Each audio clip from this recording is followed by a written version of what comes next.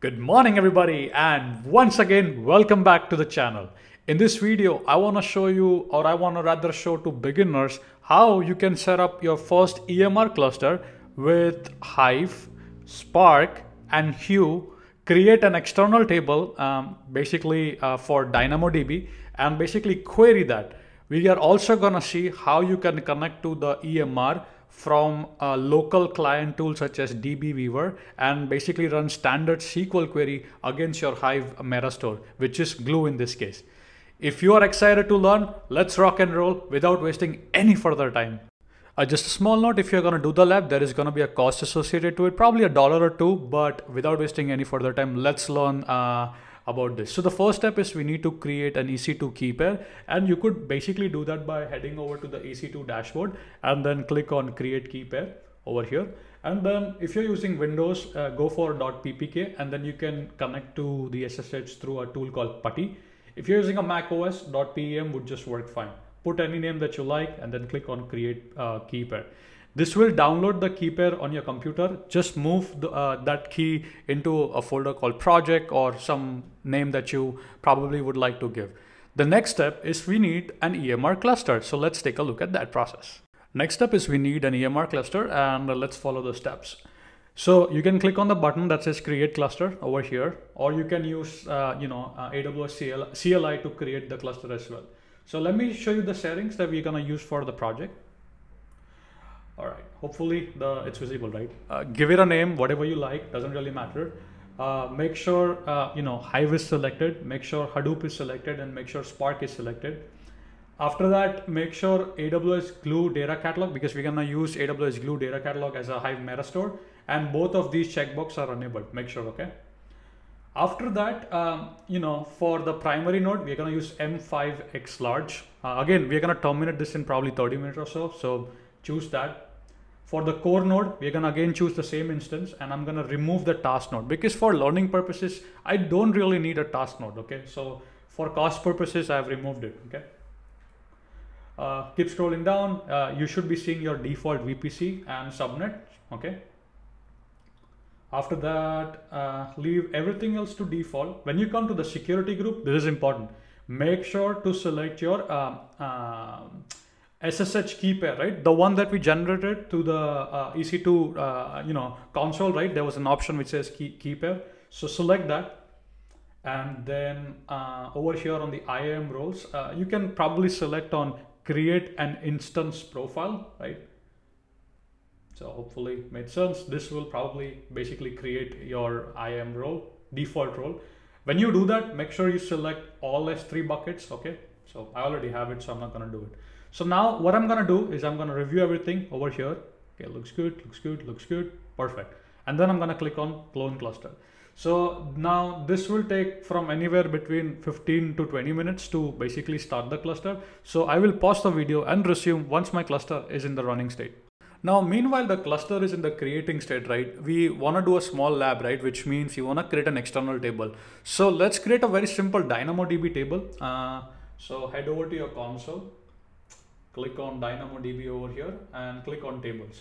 Now click on create table, give the name as user and give the partition key as ID, okay? I already have a table, so I'm just showing you the steps here. As you can see, I have a table called user, and if I see the data, I just have a sample data, which you can see ID and a name, right? So insert some fake data into DynamoDB, and meanwhile, let's grab a cup of coffee because the EMR cluster is still in the starting state. I'll resume the video once the EMR cluster is in the waiting state, which means it's ready to receive commands from you, right? So I'm gonna pause the video right here. All right, the cluster is finally ready. It took a while. So now back here, click here. Now over here you will see where is that? Copy this primary node public DNS, copy that. And what you want to do is where is my IntelliJ? Hold on, over here, right? So now paste that over here, right? So make sure you paste that in some text editor or whatever that is, right? Just keep a note of it. Now what you want to do is go to application, okay? And then here you should see something called Hue, right? Click there and this should open up a portal, and put the username as admin and password as admin1@345, whatever you like. So I'm just gonna put that. Okay, and then click on create account. And this should basically log you into the Hue portal, right? Where you can start writing, standard SQL query against your Hive Metastore, right? So let's wait for this to, log us in. So might take about a second or two. So now I'm inside my Hive portal, as you can see. Hopefully this makes sense. Now, if you go over here, you should select, where is Hive? Here, option Hive, right? And when you do select that, you would see a database called default. Now you should also be able to see that particular database in the Glue section. So now we are using Glue as a Hive Metastore, right? So that makes sense. Now what we will do is we're gonna go to Hive. We wanna query this DynamoDB table over here, right? The table name is user and it has two fields called ID and name. And I wanna create an external table and query that on Hive. So what we will do is, again, very not complex, very simple. Hello world, create external table, dyne_user. The table has two fields, that is ID and name. And let's try to create this table now. As you can see, right, makes sense. Now it's done, right? So now let's run a simple query. If you refresh over here, you should see that table called dyne_user. I'm gonna zoom in. Hopefully you guys make sense. Select star from dyne_user and run this, and I should see my data from DynamoDB over here. Look, congratulations. Now let me show you how you can use a tool called DBeaver to connect to your Glue Hive Megastore and start running a SQL query against that from local machine, right? Because the end user, of course, wanna query this data, right? So I wanna show you that process.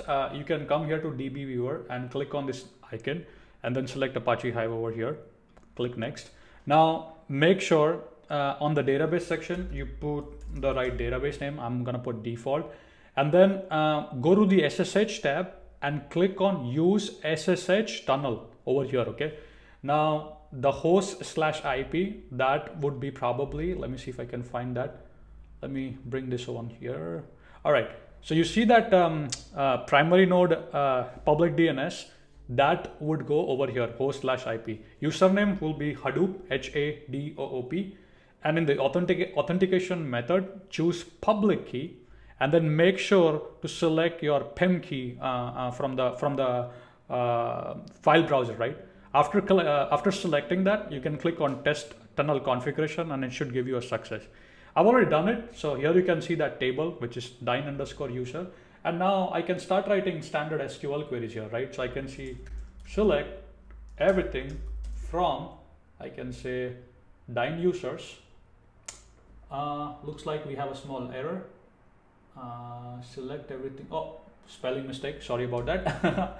So select everything from, we're gonna say dyne users. Okay, and then try to run this. And here you can see I see 1 and sawmill, right? This data was there in our DynamoDB, which I can probably show you. DynamoDB, tables, user, click on explore, and here you can see, right? Hopefully makes sense. So I hope this video will help you guys to understand, how you can set up Hive, Hue, Glue as a Hive Metastore on EMR, of course, and then, create external tables, how to connect to it from a local machine using a tool called DBeaver. So thank you so much for watching. I would say the best way to learn is, again, try this out. Go spin up your EMR cluster and try it out. Now, just an information, don't leave your cluster running, otherwise it's going to cost you a lot of money. So I'm just going to cover that quickly. So now we need to terminate the cluster, right? We're done with the project. So come to EMR, click here, and then terminate. Done. So the project is now done. So thank you so much for watching the video. Hope you have enjoyed. If you did enjoy, make sure to like, subscribe, and share the video with your coworkers and colleagues. With that being said, if you have any questions, you can use the comment window to ask the question. If I know the answer, I'll let you know. If I don't know, I'll learn and then I'll let you know. With that being said, keep smiling, keep programming, and I'm gonna see you next time.